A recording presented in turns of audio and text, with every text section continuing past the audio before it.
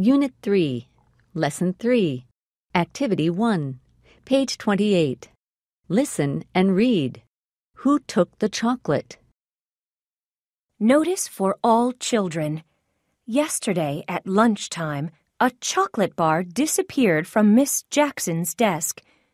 Were you in Miss Jackson's classroom yesterday? Who took the chocolate bar? Was it you? Put your notes here. I wasn't playing in the classroom. I was on the playground. I was playing soccer. Jack was playing with me. Samuel. I was in the library. Elodie was sitting next to me. I was reading a book. Elodie wasn't reading. She was doing her homework. Jasmine. My mom came to school at lunchtime with our dog Spot. I was talking to Mom on the playground.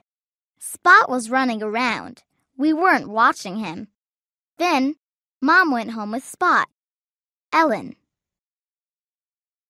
I was in the principal's office with the principal. She was talking about my homework. I was looking out the window. I saw a dog. It was running into the school. Jude. I was in Miss Jackson's classroom with Helen. We saw the chocolate on the desk.